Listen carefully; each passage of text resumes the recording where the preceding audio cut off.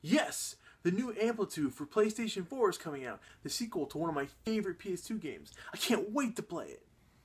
Alright.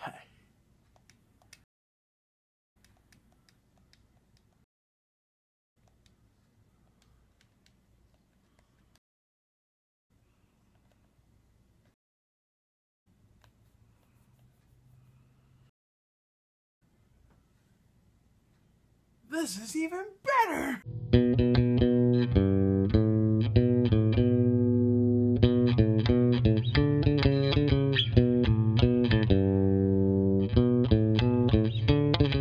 Amplitude for PS4 is the culmination of a Kickstarter project from Harmonix.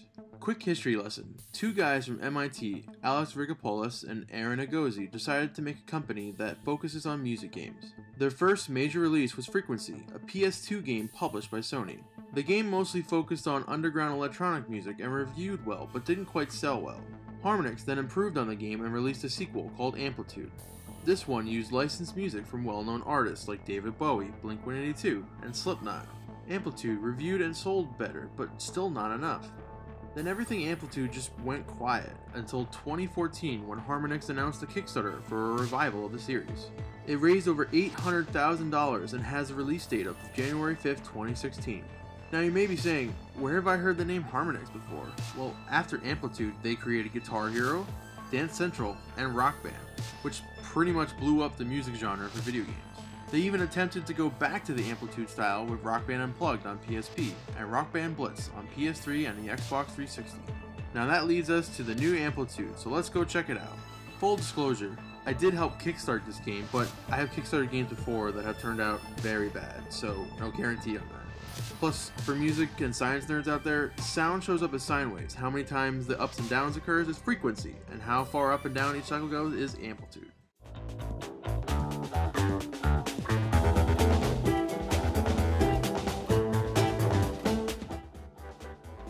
I'm skipping the story segment even though there is a 15-song campaign that plays like a concept album. It's best if you experience it yourself. Amplitude's gameplay consists of choosing a song and then choosing a blaster that has 3 protrusions in the front. Then 6 highways show up with gems coming down them. You have to hit the corresponding button in time with the music. The blaster will zap the gem like taking a fork to a power outlet.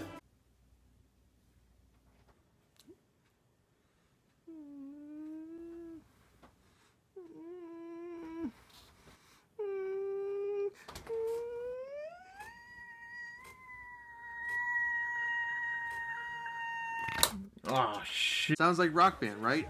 Wrong. The big distinguisher here is playing each note in a row correctly will turn that highway or instrument on for a while. You must move to one of the 5 other highways quickly to retain your combo. The goal is to keep all the tracks on and never break your combo. Once you beat the campaign, you unlock Freak Mode, which turns the flat 6 highway structure into a tunnel like the original Frequency game.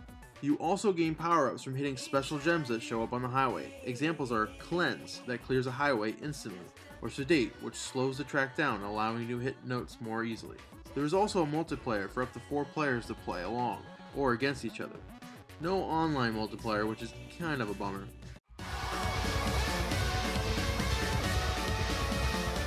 Now, when it comes to a game like Amplitude, the music is very important. Unlike the previous game, there are almost no licensed tracks, and the licensed ones are not mainstream artists. There are songs like Impossible from Supergiant Games' excellent PS4 title Transistor, a song from a fighting game called Skullgirls, and even a Freeze Pop song, just for examples.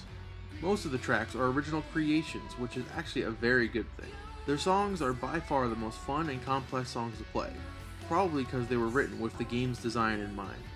They are very enjoyable just to listen to as well, although unless you're really good, you might not always hear all the parts. Imagine if you had to listen to all your favorite music like that. Yeah, that's what I'm talking about. Wait, no, lost vocals. Wait, I got no, there is bass. No, the treble, no.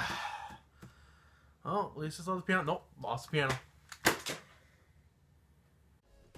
The list is mostly electronic, which to some might be bad, but I loved hearing the songs over and over again as I mastered them. They are upbeat and each have their own feel to them. My main complaint with the list is that there are only 30 songs, but considering this is a small Kickstarter $20 game, I can't complain too much. Plus, maybe there will be DLC down the line. I thoroughly enjoyed this game. In fact, when I first played it, I played for 5 hours straight and kept having that just one more feeling. Even when I was editing it, I noticed like the visuals are just mesmerizing on its own. If you like the old games, if you love music, this is the game you're going to want. I give Amplitude for PlayStation 4 and PlayStation 3 my rating of buy it. Hey, thanks for watching the video.